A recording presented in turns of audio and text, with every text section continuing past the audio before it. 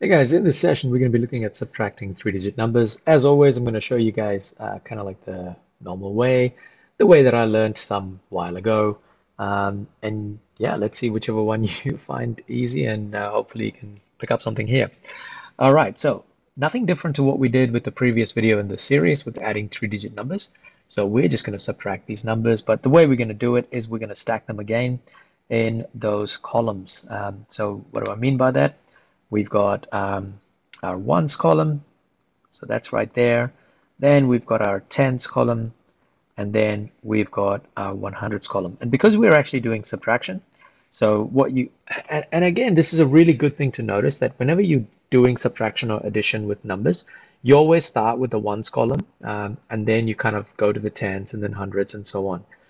Never start at the hundreds column, or like never start from the left-hand side. You always want to be starting from the right-hand side. So here I'm going to be doing 5 take away 3, which is equal to 2. And then 7 minus 2 is 5.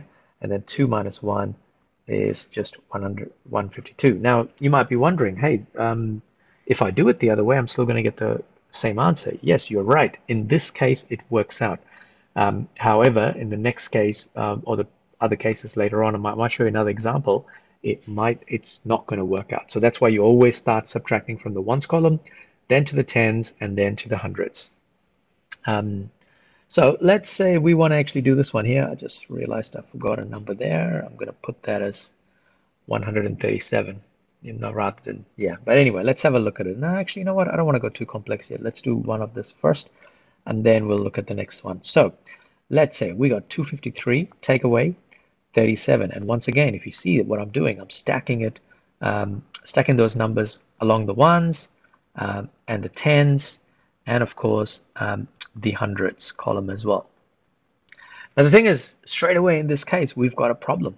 All right, we've got 3 minus 7, and it's like, hang on a minute, we haven't actually done that yet, and how does that actually work? Now, here's the thing. I'm going to go show you what my teacher showed me back in the 80s. It was, I think.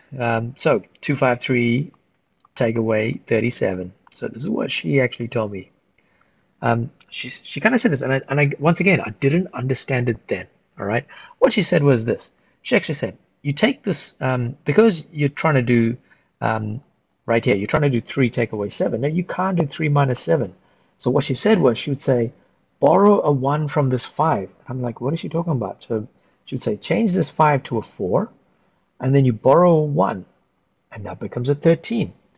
And then you'd go, what? Okay, so what do you do next? And then she goes, okay, so you go 13 minus 7.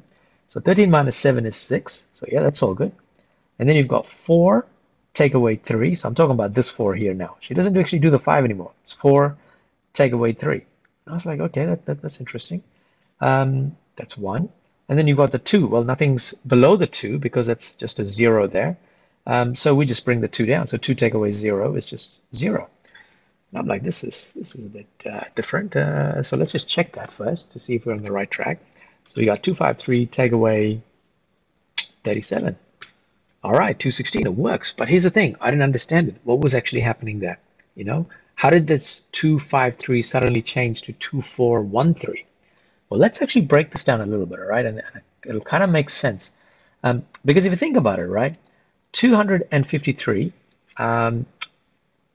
what we can do is we kind of know this. We can split this up as 200 plus 50 plus 3. All right. Now, if you think about it, the number below we're taking away from 37. So if we're taking away 37, there's no 100, so we don't have to worry about it. We've got a 30 here, and then we've got 7 there. Because remember, 30 plus 7 is 37, right? Now, what she meant to say was that, borrow this 1 from the 5. But really, we're not borrowing a 1. What we're actually borrowing is we're borrowing a 10. Because when we take 10 away from here and we add 10 to the 3, what ends up happening is you no longer have the 50 there. Because 50 take away 10 is 40. And of course, you no longer have 3 here because 10 plus 3 is actually 13. So that's pretty much how this whole thing was linked here. So if you guys can see this, how when that 5 changed to a 4 and the 3 actually changed to a 13. That's what actually happened. You actually you didn't borrow a 1. You actually borrowed a 10, but you from that 50, and that's why it kind of changed it. Are you allowed to do it this way? Absolutely. Why not? Um, there are other methods of doing this. Like I've seen people do like 253 take away 40 and then add 3, and you can do things like that as well. But ultimately, what you want to do is it's just trying to show you guys a couple of strategies of this. But anyway, look, let's just do one more problem, um, just so that we kind of on the same page about this. So let's try this one here. So let's go 340, I don't know, 42. Take away 187. All right, I'm actually going to go in the deep end here, subtracting 3-digit numbers, right?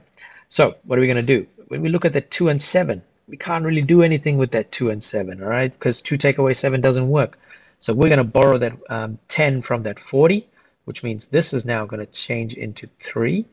And we've got 10 plus 2, which is 12. So now we can say 12 take away 7, that's going to be 5. And guess what? We've run into that same problem, because when we look at that hundreds column, which is this right here, we've got a 3 and we've got to take away 8 from it. And of course, we can't do that. So what we're going to do is we're going to borrow a 1. Sorry, not a 1. We're going to actually borrow 100 from that 300, right? Because that's what's going to happen. And what ends up happening is, let's actually get rid of that to a 2. This becomes 13.